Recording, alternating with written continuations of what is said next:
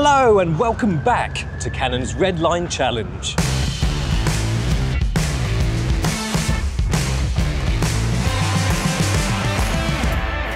The competition is now closed and judging is about to begin. Right behind this very door are the judges and the ultimate winning image. How exciting.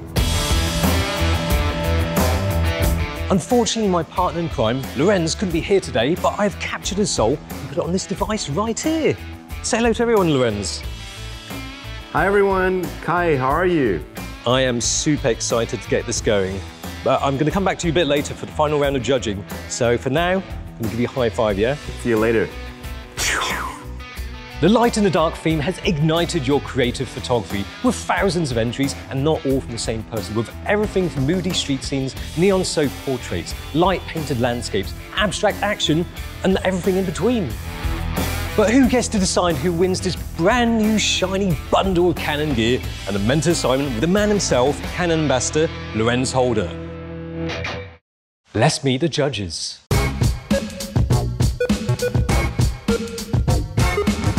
In a photograph, I'm usually looking for creativity, originality, and communication of an idea to get the photographer's perspective on the situation that they're in.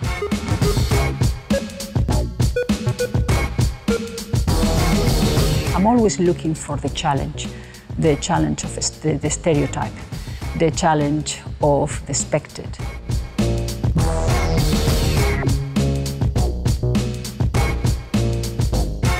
We called this competition a challenge on purpose. It was a brief. You need to look at a brief and study a brief and think about how you're going to respond to it. And that was really the background of this whole challenge.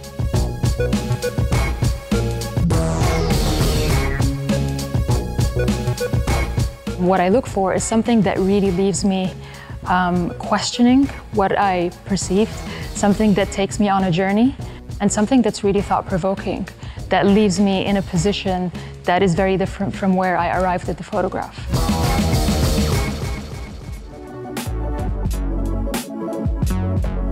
The judges are down to the last pass and reviewing the large prints one more time before they flesh out who scores highest in reflecting the challenge light in the dark, creativity, impact, and technical prowess. I don't envy their task. There are so many good images in there, and I never expected it to be that high, like the level of photography. It was an exceptional technical quality. Even though it's an amateur competition, the technical abilities are really high. I was happy to see different interpretations and so many unique interpretations of the theme. I was so happy to see so many images in color. Looking at different interpretations and constantly seeing things in a very unique way that I haven't seen before is something that just keeps me on my feet and it keeps me inspired. It's absolutely wonderful to finally see all of the shortlisted photos printed and hung almost like an exhibition. The thing I like about this shot is that it kind of reminds me of my driving test. What strikes you about this shot? There's so much going on. There's the light and the dark, but there's also the action, the car slightly off the ground. There's whether this was actually a live race or did the photographer set it up.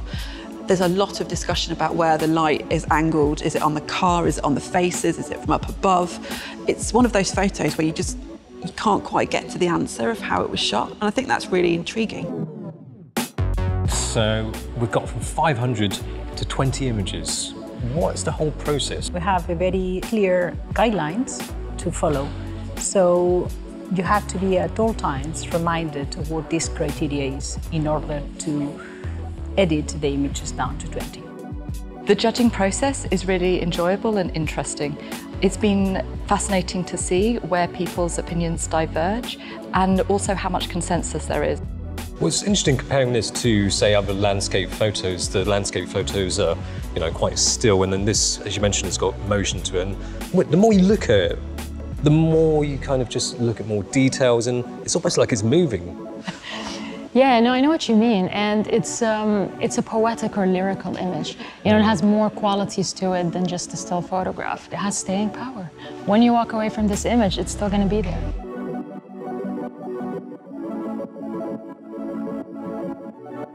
One thing that's missing here, black and white photos. Here's a black and white selfie. Boom, winning shot.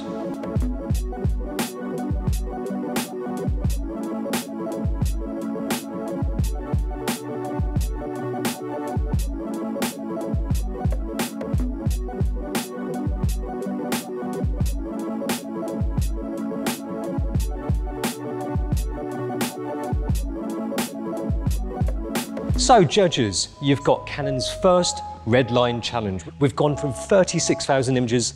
Now here comes the difficult part. We've now got to pick the final image. Over to you, Lorenz. Thanks a lot, Kai. So one of the final images is that festival shot. The more you look at it, the more layers and almost like little stories within the story of the image that you see. There aren't many pictures that have so many people, and I think it's really refreshing. There's a lot going on in that photo that for a photographer to try and control would almost be impossible, but they've still seen the art in the photo and the talent that's in it and submitted it into the competition, which is great. So let's talk about the bridge shot. It's the type of image that you look at and then you kind of glance at it again, you know, trying to answer these questions that they are kind of sort of coming from the back of your mind, as it were. I think it's a metaphorical image. I think it's an image about possibility. There were so many pictures of car trail lights in the competition, and this was the only one, I think, that came to this stage. Surprisingly, it's all a bit civilized, isn't it? I was expecting a bit more fisticuffs, table flipping. The next image is more or less like an artsy picture. What do we see here? It's an interesting choice of words because I think that was our first impression, was it's almost a piece of art when we looked at this image. For me, it almost feels like I'm going into the emotional state of the photographer. By not being a literal image, like I'm not underwater diving, I'm escaping, I'm not in the breach going somewhere. Here I can bounce all types of range of emotions that I'm feeling, so it allows me to kind of really dive into it. I think that speaks to kind of like using the camera as a tool, right? It's about executing an effect that you want to create, and I think this photographer's done that really well. It's really exquisitely done for me. Hold on a minute, where's that black and white selfie gone? I thought that was a winning image. This picture, is it an architectural shot? Is it wildlife? Is it a zoo? I felt that I could, if I was there myself, I could take this picture.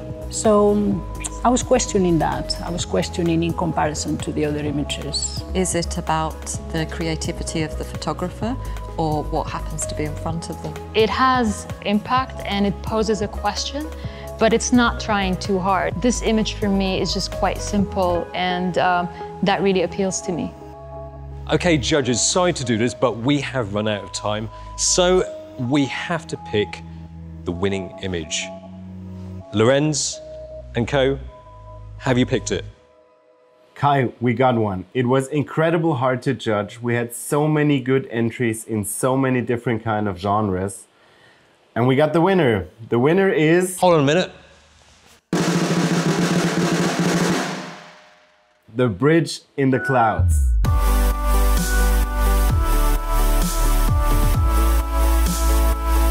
All 5 of the final pictures were great.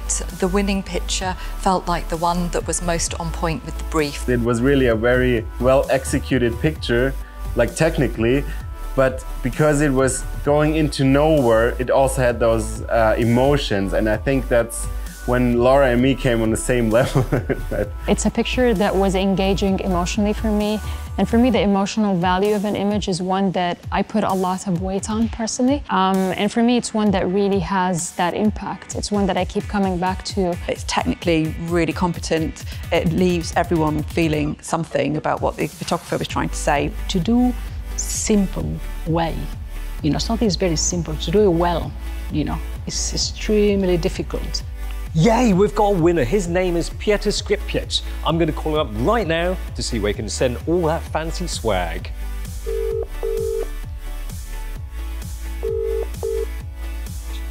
Oh, is that Piotr? Oh, you know my name. Oh, come on. This is the Canon Redline challenge. Just calling you up because your shot, the bridge photo, has won the challenge. You're the winner. I got no words, guys. Really? Really, you have won all of this fancy gear and a mentor's assignment with Lorenz Holder.